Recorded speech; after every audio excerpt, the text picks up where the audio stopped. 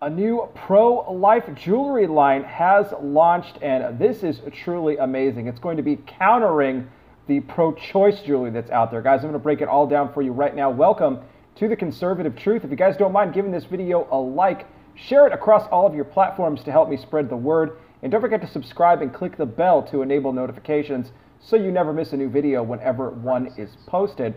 Well, back in June, Selena Gomez went on live with Kelly and Ryan to show off her brand new 1973 necklace, of course, supporting the abortion movement. Of course, 1973, meaning 1973 was the year the Supreme Court legalized the abortion in the country. Roe v. Wade, of course. She was promoting All Happy on the show a couple of months ago. And then they found out that 30% of all the proceeds for anybody that wanted to purchase a 1973 necklace was going to go towards various abortion clinics. Well, what a surprise, right? Selena Gomez was so happy about this.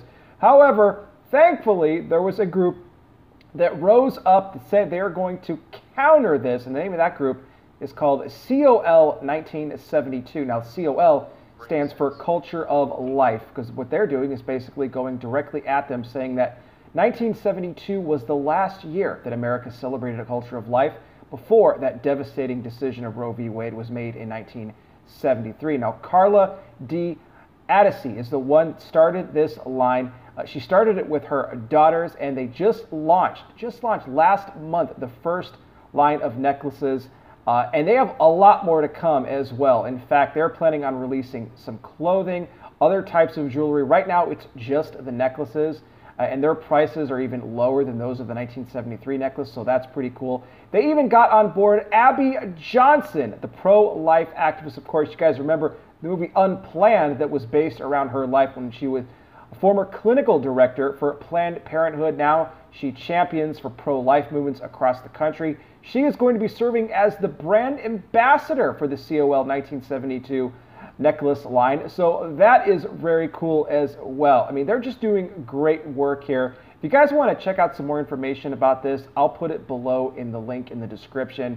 But it's nice to see a company that's coming out and celebrating the unborn, willing to protect life in America once again. In fact, they even said that with the sale of every necklace that they have, they're going to include a piece of paper with that so that anybody that asks you, what does COL 1972 mean?